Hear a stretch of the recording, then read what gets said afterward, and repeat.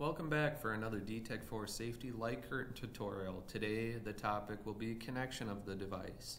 As you may know, the deTec4 uses all standard M12 cabling, which is convenient for minimizing cable part numbers and spares. This will save money and reduce commissioning time. I'll be going through some basic connection scenarios with you. First being separate connecting cables for the sender and receiver. In this scenario, the maximum sender cable length is 50 meters, while the maximum receiver cable length is 15 meters. This is for a cross-sectional wire area of 0.34 millimeters squared. Also, maximum cable lengths will vary in cascaded systems, which I'll show in further slides. The second scenario is the connection of a sender and receiver via T-connector, where the T-connector is on the sender side. Maximum receiver to T-connector cable length will be 7 meters, while the maximum T-connector to cabinet cable length is 5. As you can see in the table below, I am displaying our T-connector options as well as the M12 5-pin T-connector with push button for laser alignment aid.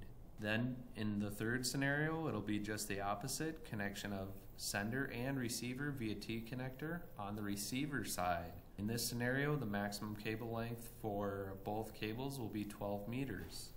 So in this table, you can see the maximum cable lengths as they vary in cascaded systems. Right now, you may pause your video if you'd like to review the table. Moving ahead, I'll be showing two application-specific connection diagrams, the first being aisle link, and here's the muting-specific application connection diagram. Here's a host-guest system and 3 options on the sender side. I'm showing 2 options on the receiver side. So after reviewing some different connection scenarios, you may be able to build up your connection profile. There are some 12 connecting cables. And again, our options for T-connector, push buttons for laser alignment, and also the muting connector and the aisle link connector.